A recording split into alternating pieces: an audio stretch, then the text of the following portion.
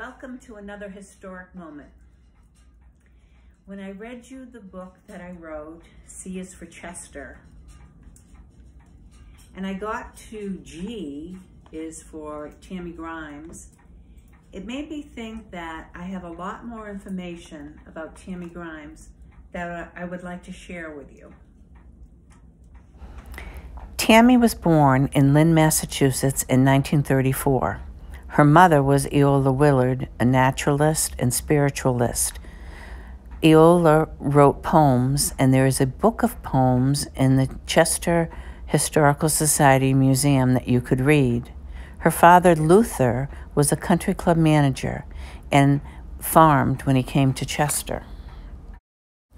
This fabulous old photo was given to the Historical Society by Webb Anderson. From left to right is Tammy, Mary Sanborn, Nancy Grimes, John Hazelton, and Webb Anderson. Tammy's grandfather, Dr. Loring Grimes, lived where the fire station is now. If you look on the edge of the road, you'll see a set of steps that go up the hill where the house would have been. He bought his son Luther Butternut Farm, a salt box on the corner of Ledge Road and Raymond Road, when Tammy was 1 month old. This is a photo of Nicholas Grimes, Tammy Grimes' brother. This great photo was given to us also by Webb Anderson. It was here that Tammy Grimes, her sister Nancy Grimes, and her brother Nicholas Grimes spent all their summers. Tammy had her education at a private school in Massachusetts and then went off to New York City to a theatrical school. Tammy was married 3 times in her lifetime.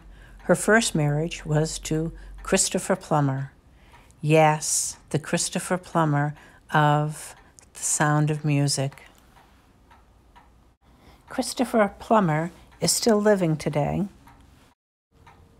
Tammy Grimes and Christopher Plummer had 1 child together. Her name is Amanda Plummer, and she is an actress also. Amanda has been in many movies.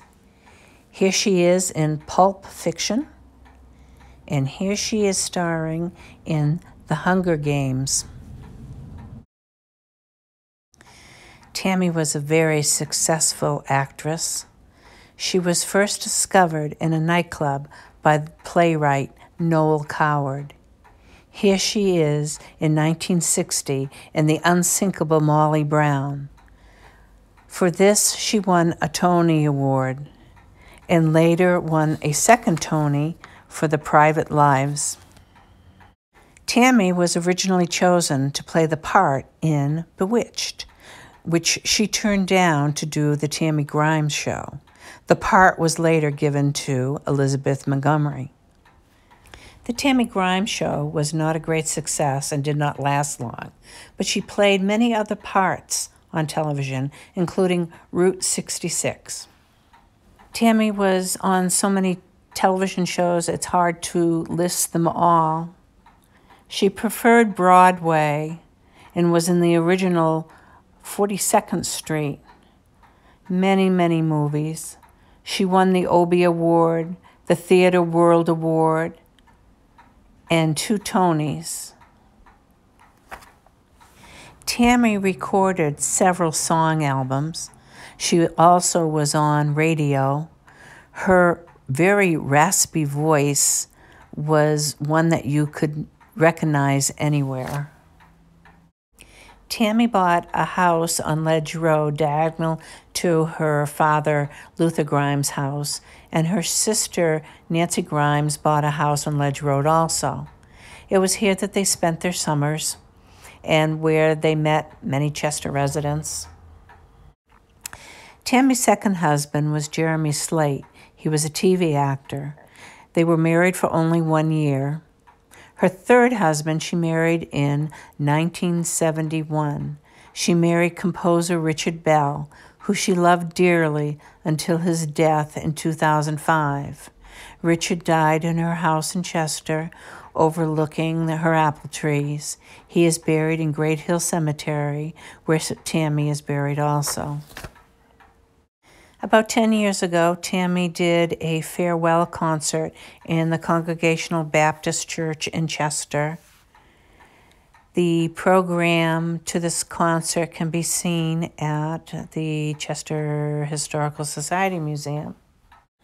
Once when Tammy was in Chester, I asked if she would not mind standing in front of her poster so I could get a picture of the young Tammy Rhymes and the older Tammy Rhymes. Little did I know until I started doing this program and searching for photos of her that somebody had done something similar, but when she was younger. Later in Tammy's life, when she went back to New York to live permanently, she did cabaret. She took a fall in her apartment, which took her to an assisted living, and in 2016, she died in New Jersey at 82 years old. She is survived by her brother Nick and her daughter Amanda. Tammy had a graveside funeral service at Great Hill Cemetery, which is on Sandown Road. She is buried with her mother and father and her beloved third husband, Richard.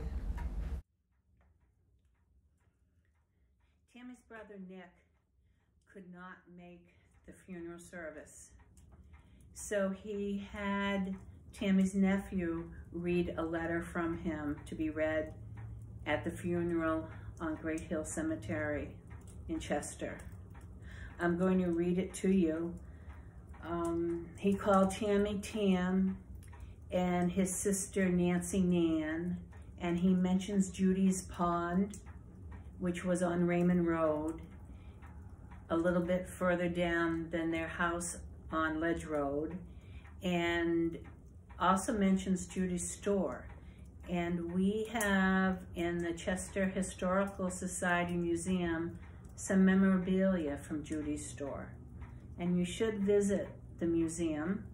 It's open the second Saturday of every month from 10 in the morning till 12 noon.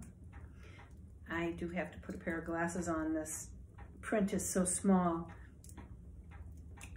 Tam. In this Chester field, now free from mortal restraints, and he's talking about the field at the Great Hill Cemetery.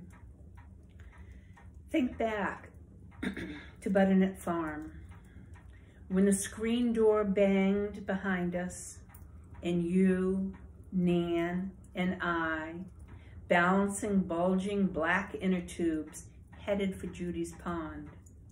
You at 9, skipping in the sun shimmering heat. Nan, 12, tall, already beautiful, sweeping her legs through the tall grass. And I, 6, pumping my little legs to catch up. Pete the horse accepted your nuzzle and then turned and river danced as Mother, smart in her riding tog, swept through the barn door like a barn swallow. Nan wistfully looked toward Webb's house. How she glowed in his tall, handsome presence. Webb Anderson?